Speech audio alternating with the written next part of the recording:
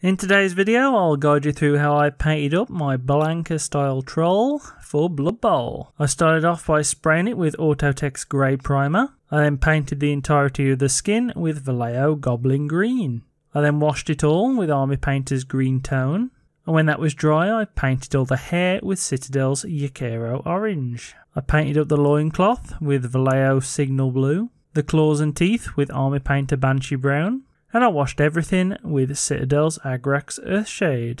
Onto the layering now, and for all these steps you need to leave the shades in the recesses. I started off with the skin, painting Army Painter's Witch Brew. I used Banshee Brown once more on the claws and teeth. I used Army Painter's Stone Golem on the rocks, and layered Vallejo Prussian Blue on the cloth. All that's left to do then is use Vallejo Light Orange to highlight the hair and paint the base black with whichever one you have. This is what it looks like when he's done anyway. Hope you found this helpful. Subscribe for more Blood Bowl content, and I'll see you soon.